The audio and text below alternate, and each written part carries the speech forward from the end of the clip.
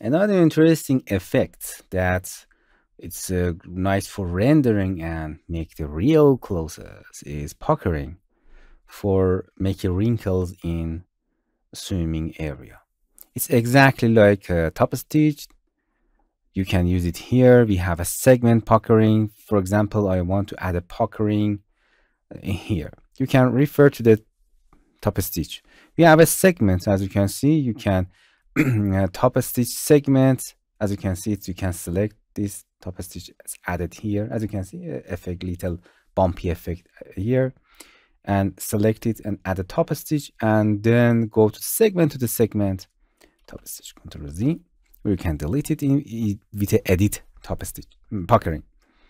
You can select free. It means you can freely click and drag to add a puckering here and the both side. As you can see, this side is swimming to that side, and as you can see, the puckering, like the other things in a clo3D, it has its own settings. Here we have its settings. You can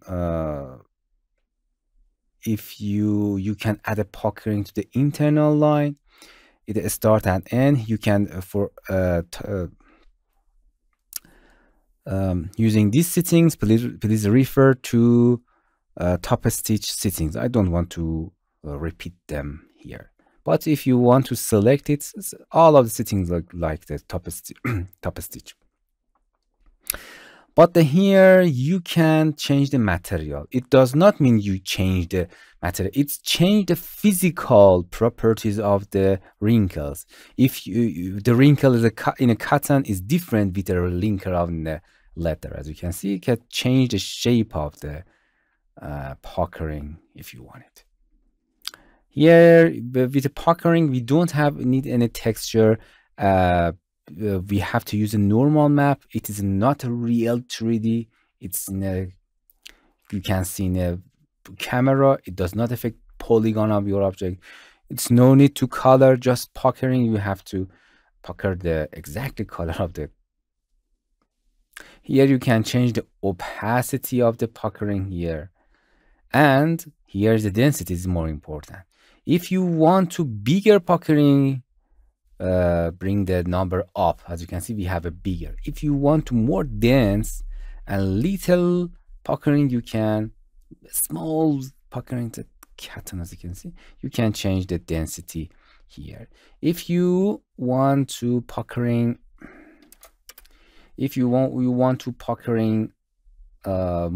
have a more width here, you can change the width. As you can see, you can click this. I want more bigger puckering, so bigger number here. I assign a bigger number here, and here you can change the puckering. And if you click in here, we have just one cotton texture here that if you change it, it changes the normal map and go into the other folder. You can add another puckering here, and that's it.